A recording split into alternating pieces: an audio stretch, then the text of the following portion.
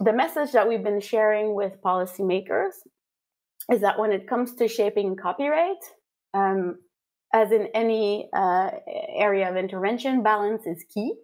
And so there needs to be appropriate limits on copyright protection if we want the copyright system to fulfill its function of both incentivizing creativity and providing access to knowledge.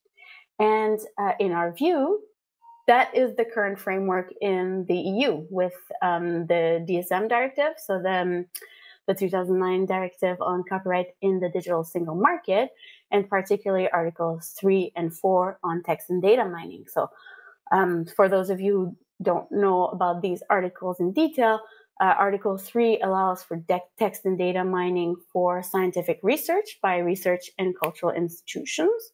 And Article 4 is a more general exception for anyone, for any purpose, but it has a kind of built-in opt-out mechanism where right holders can reserve their rights and then prevent text and data mining if they have expressly reserved their right. And so to us, this setup could strike the right balance between AI innovation and creator empowerment by giving creators the freedom to choose how they want to share in the ecosystem.